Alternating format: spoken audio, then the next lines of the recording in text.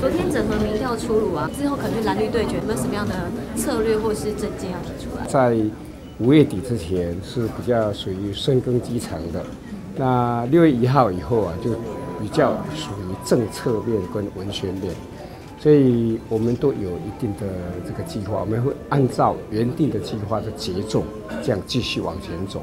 双北市的合作，或者是说跟台联这边的合作整合的部分，目前的规划是怎么样？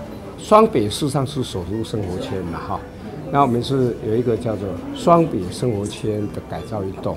那这个部分呢，我跟柯 P 啊已经对外宣示，而且我们的幕僚已经在积极的。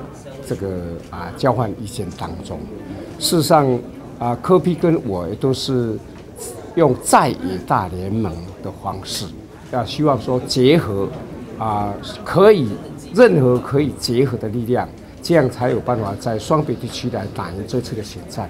听说您本身在争取民进党，还是想回国当不分区立委？你这个部分的话，有开始在布局了吗？不分区还早啦，还有2年呢。这个也不是我自己能决定的。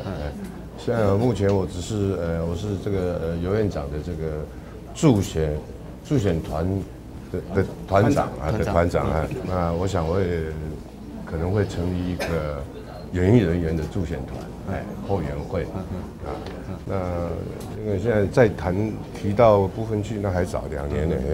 本来是第一次应该也可以补上去，但是到目前为止看好像是没希望。有意愿吗？您自己本身有意愿吗？当然有意愿啦，当然再回国一次这样。再回国，所以3年5有任何的代志，只要甲我敲一通电话，我一定会到。敢若选一届立委尔，就要去中央甲我调去做不分区的，即马还搁伫等，头一名落选，最后，但是哦，我唔知我定等2年，我也无人落，真奇怪的。恁都在过我大人作用的。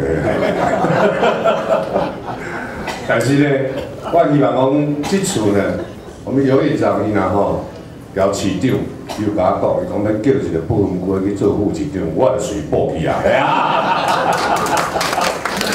所以，咱大家斗3工，安尼好无？